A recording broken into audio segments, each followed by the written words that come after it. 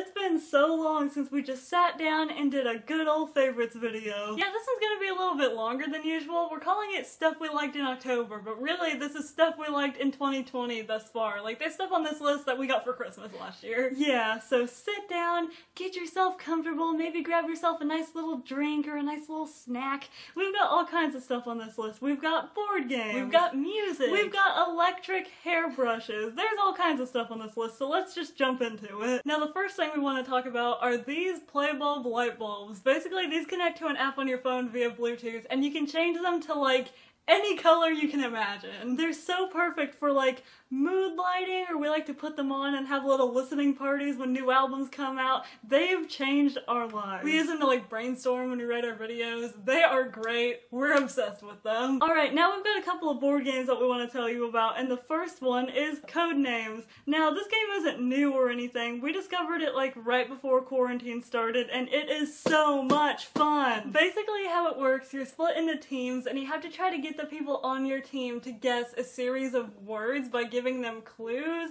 It's a blast. It gets interesting, and one thing we really enjoy about it is there is a version of the game you can play with 2 people. We've been getting a lot of use out of that in quarantine. The other game we want to talk about is the Chameleon. This is a big potato game, and basically we had to ask for it for Christmas after watching AmazingPhil and his friends play it in a YouTube video because it was hilarious. Basically, the way the game works, all the players are given a secret word except for one of them, but nobody knows which person doesn't know the secret word, and they have to blend in with the rest of them and act like they do.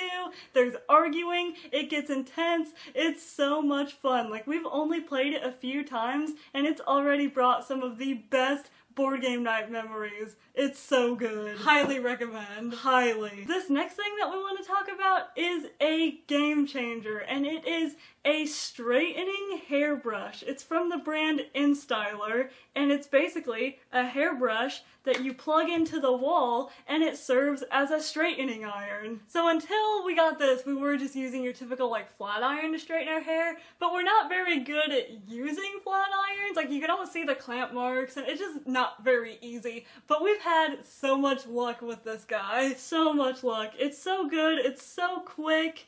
We love it. We can't tell you how much this has improved our lives. When we heard the myth of a straightening hairbrush, we were like, nah, ain't no way that thing actually works. Guys, it does actually work, I swear by it. Now, it would not be a 2020 favorites video without a face mask, so we ordered these from the AmazingPhil merch shop, and honestly, they're gorgeous. They're so soft, and the design on them is so pretty, but the thing we love the most about these guys is all the proceeds for them go towards helping clean up the ocean, so that's awesome. They are a bit too big for our little baby faces, but we found a life hack to sort that out. Basically, we just kind of bunch the strap together like this and secure it with a mini paper clip. Works like a charm! Okay, we've got some music that we'd like to recommend to you, and this is probably going to be the longest part of the video because we got a lot of music to talk about. This first one is not necessarily an album, not necessarily a specific song, just a whole artist in general, and that would be Leadley. We've been following her for like 5 years, I think.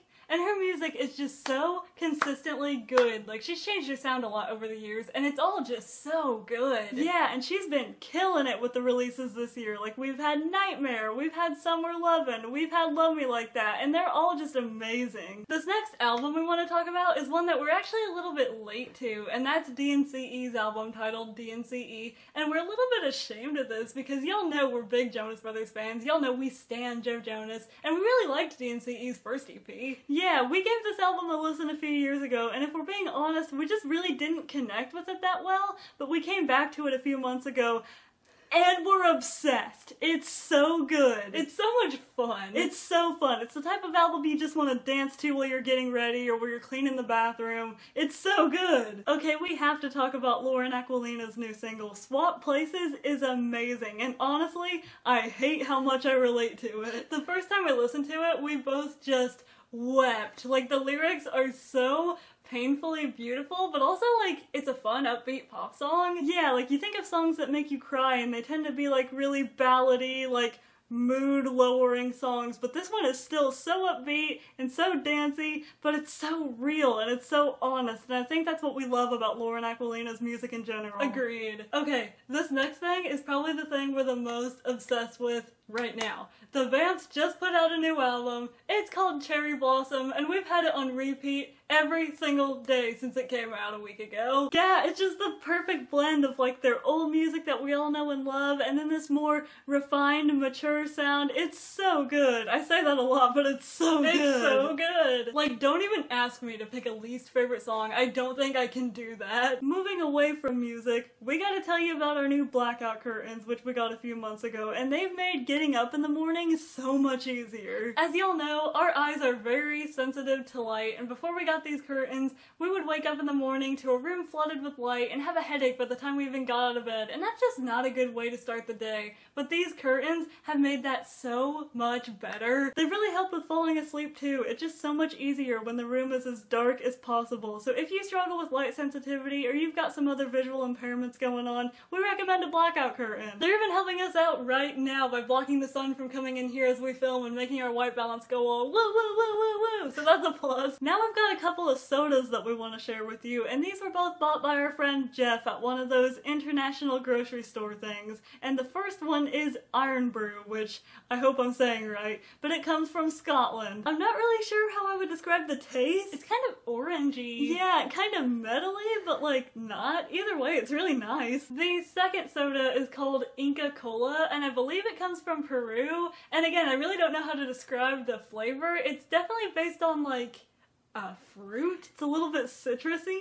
I don't know. Either way, we were obsessed with it. Now there's a good chance that both of the sodas we tried were just manufactured in the US, but if they taste anything like the authentic drinks they were based off of, they're so good. You gotta try them, whether you try the authentic one or some sort of ripoff. We've got some book recommendations for you, so I hope you're ready. And the first is A Beautifully Foolish Endeavor by Hank Green. This is the sequel to Hank's book, An Absolutely Remarkable Thing, which we actually talked about in our last favorite video. Yeah, and oh my god, this book, dude, it changed us. As a sequel, it just did such a good job wrapping up all the loose ends from the first book in the most perfect way. It's such a fun, adventurous story, but it's also very, like, meaningful and applicable to all of us, really. Yeah. Now we have to talk about Out of Love by Hazel Hayes. When Hazel announced that she was writing this book, we were so excited because we know Hazel is a screenwriter, so we already knew she could tell a damn good story, and she did. This book is basically a love story in reverse. It starts at the breakup and moves backwards all the way to when the characters first meet. It's beautiful, it's painful, it's raw, it's honest, it's a little bit gay. It's a little bit gay, which we love. There's just so much to take from it, both in terms of love and life in general. It's a must read, honestly. Got some nail polish we want to talk to you about now. It's actually what we're wearing right now, and it's this guy. It's matte black nail polish from the brand Sinful Colors in the shade Blacklist. This stuff does not do what it says it's going to do, but that's exactly what we love about it. Basically, we'd have never bought matte nail polish because we're shiny people. We like shiny things. Yeah, but someone got us this for Christmas, and we're like, okay, we'll try it out. And it went on shiny. It dries so fast as well, which we really appreciate because being visually impaired, it takes us so damn long to paint our nails, and this has saved so much time. We'll be painting a hand, and by the time we even finish it, the fingers we start with are already dry. It's magical. This nail polish is magical. It's also really durable. Like, y'all know, we're in a pandemic. We're washing our hands all the time, and this stuff is holding on. Alright, we've got some TV and movie favorites, starting with Love, Victor. This is a series on Hulu. Right now it's just one season, but hopefully a second season happens, and we love it. Love, Victor is a spin-off from the movie Love, Simon, and like Love, Simon, it follows the story of a gay, closeted teenage boy as he figures out who he is and comes to terms with his identity. It's really sweet, the characters are really lovable, and there's even some cameos from some of the characters in Love, Simon, so that was really enjoyable. Love, Simon painted a very positive experience of growing up queer, and a lot of people might relate to that, but Love, Victor really counters that. Because of this, they were able to explore a lot more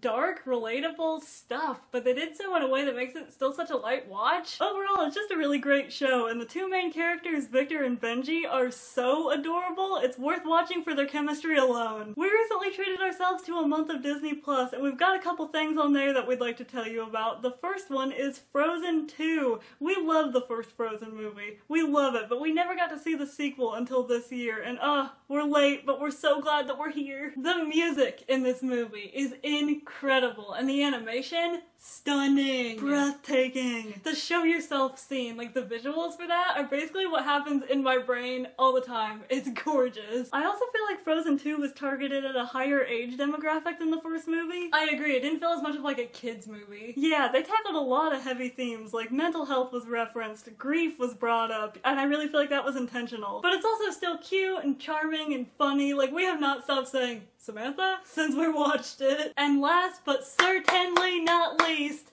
Hamilton the Musical. Hamilton the Musical, Hamilton the Musical. Where do we even begin about Hamilton the Musical? We had high expectations because everybody's hyped it up so much. Yes. And oh my goodness, it did not disappoint.